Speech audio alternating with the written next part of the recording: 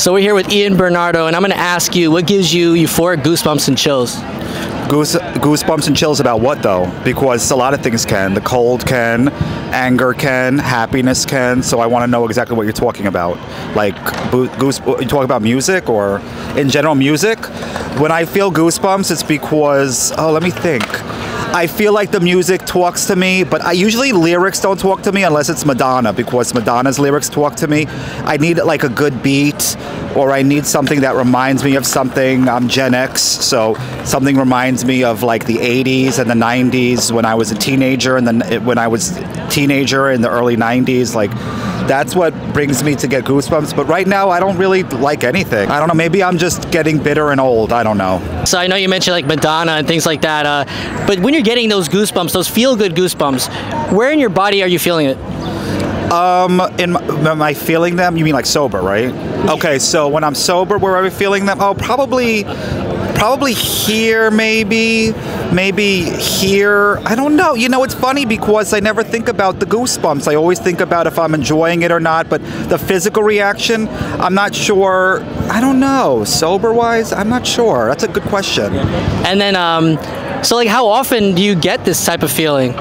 I count it as once every 26 days. I'm kidding. I don't, you know, I really haven't paid attention to, I don't really have a chart, but I'm thinking that I get it, I would say on average once every 5 years, because I'm a frigid bitch right now. I don't know. Maybe I'm just not feeling the way I once did. I'm bitchy. I don't know. But I have not felt goosebumps in a long time.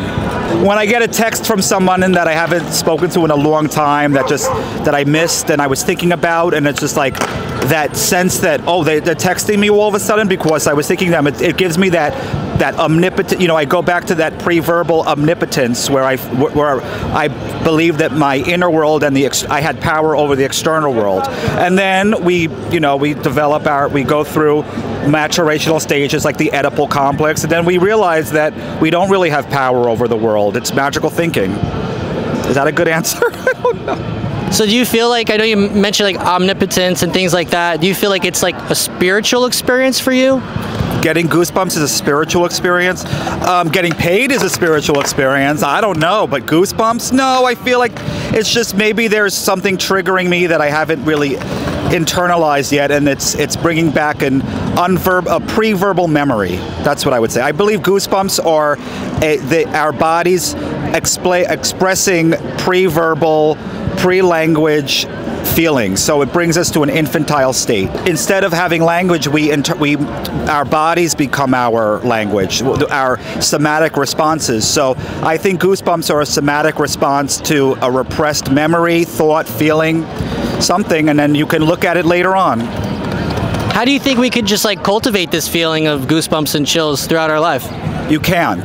That is a myth. There will never be goosebumps throughout life. That it will happen once every 26 days if you're lucky. So there's actually this phenomenon called voluntarily generated piloerection, where people can give themselves frisson and goosebumps. They can induce it. With an erection? I haven't had one of those in a long time. Let me think. I'm kidding. No, I need to take that class. I can spontaneously get goosebumps and an erection like that. That's like, are they selling it? Is it the Learning Annex still exist? Is that like at the Learning Annex? What is that? You can really train yourself to have goosebumps? Well, how do you do that?